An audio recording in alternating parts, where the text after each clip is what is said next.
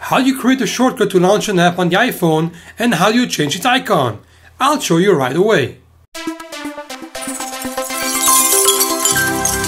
We now have widgets to customize the look of our iPhones, but you can also change your application's icons by using shortcuts. Let me show you. Let's create a shortcut to launch the camera. I click on the shortcut app, and then you click on plus.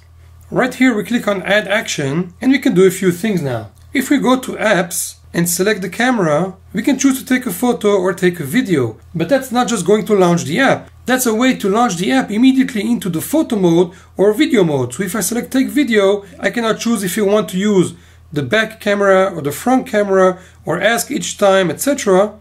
and then create a shortcut from this. But we're going to do something else. So let me cancel and delete the shortcut.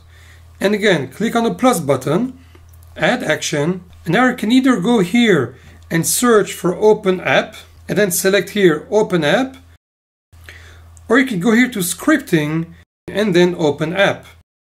Now click on choose, select the camera, and that's the shortcut. That's it. Now if I click next, I can give it a shortcut name. Let's call it launch camera. This is the name that will show up in the shortcuts app. I can change this to something else, like this camera here, and I can change its color to any one of those. Click done, and again done, and here's the shortcut. Now if I click on it, it launches the camera. Excellent. Now let's add an icon to the home screen. So what I do here is I click on the three dots here, again click on the three dots. Again, this is the name of the shortcut in the shortcuts app. But if I click here on add to home screen, now I can give it a different name which will show up on the home screen. So let's write here my camera, so we'll know that this is the name that we gave here. And now we can change the icon to anything we want. So I can choose here a photo.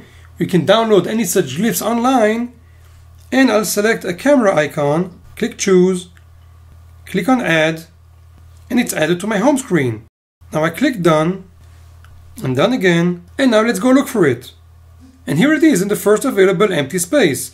Now if I click on it, it launches the camera. You get this quick pop-up, and right now there's nothing you can do about it, but it's pretty short. You can also launch the shortcut by using Siri.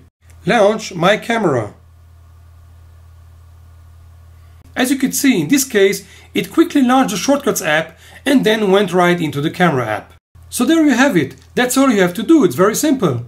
In my next video, I'll show you how you can trigger a secret button in order to activate different actions, including shortcuts like this one. So stay tuned.